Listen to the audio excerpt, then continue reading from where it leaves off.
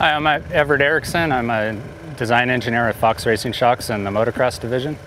We're coming to you from Zaka Station for the Fox Media Ride Day. The main product we're showcasing today for moto is the Podium RC3 rear shock. It's a new shock. The thing that makes it so revolutionary is that we have external bottom out control. It's the green adjuster next to the high and low speed compression adjust, and you can adjust it independently of the compression, and it affects only the last portion of travel. So if you're in a situation where you're bottoming off of a flat jump landing, for instance, you can click in the bottom out adjuster and not affect the way the shock works everywhere else. Here's a cutaway of the RC3. Up at the top is the bottom out adjust circuit. Basically what you see is this would be the regular compression and rebound valving like any other shock. And then on top is an extension with the small piston. Deep into travel, this piston goes into a cup in the body cap. That traps oil and creates extra damping. The flow of that oil is regulated through this passage by this needle. So when it's closed off, it's maximum bottom out control. When the needle's open, it's minimum bottom out control. We also use exotic coatings for ultra high durability and low stiction. We have internal floating piston instead of a bladder. What that gives is maximized nitrogen volume. We have about twice the nitrogen volume of a stock shock in here.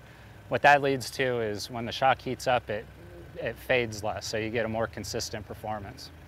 Another feature of the RC3 that we're proud of is what we're calling the fast spring adjuster. You know, we all ride at Fox, and one thing that I really hate doing is changing the preload on my shock with the jam nut on the preload ring, and you have a screwdriver and a hammer to knock it loose. So we came up with a preload adjust system where the spring is pinned to the preload ring, and then this blue clamp holds everything in place. And to change your preload, you loosen a 4mm Allen screw, and you can rotate the whole spring to change the preload. This blue piece also rides on the reservoir, so it keeps the Allen oriented where you can get to it. So you could do a half turn of preload adjustment if you want, lock it down, and you're good to go. Much easier to do, and only one tool needed. If you're going to buy a shock, you really need to do the fork also, and for that we encourage the customer to send in the fork to us, and we have 3 levels of product right now. We're calling it Pro Tune. The first level is a standard revalve, which we will collect a bunch of information from you about your weight and your riding style and the type of riding you're doing. The second level is that same revalve coupled with some hard parts from Fox. One of those being the top cap with the tool-free compression adjust and a dual bleed port, which makes it easy to add oil to the fork. And then the third level is something that we're working on. It's a little early to comment about it in detail, but it's going to be some level of new technology in a complete cartridge.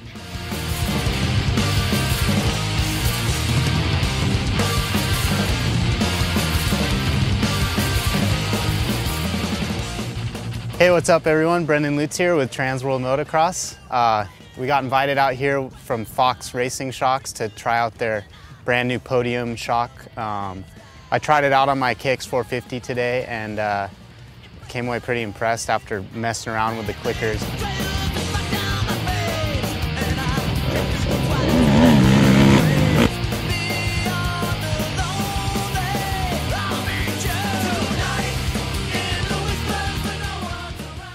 Just like Everett said at the beginning of this video, the shock has quite a few innovative things to it. Bottom out resistance, a clicker adjuster on it so you can actually have your shock resist bottom out a little more than normal. Out on the track, I went out there and had everything in the middle. It felt initially a little harsh on some of the smaller bumps, so we backed out the bottom out clicker all the way. It helped with that, but it obviously didn't help with bottoming resistance. So fooled around with the clickers a little more, added some more bottoming resistance and added a little more compression, and I got the thing pretty dialed into where I like it. I'm gonna try racing on it and see how it goes, but just like any of these reviews on here on the site, this one's just an initial little taste. So if you want to find out more and see everything that we thought after fully testing this shock for a month or two, check out the next issue of Transworld Motocross.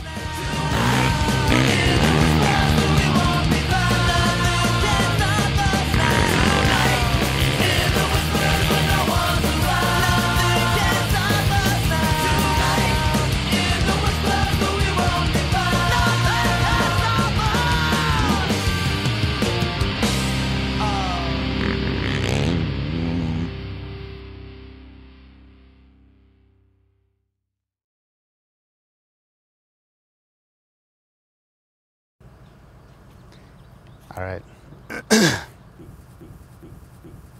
No, just keep it rolling. Hey everyone, what's up? Brendan Lutz here again with Why was I gonna say motocross.com? Why was I gonna say motocross.com?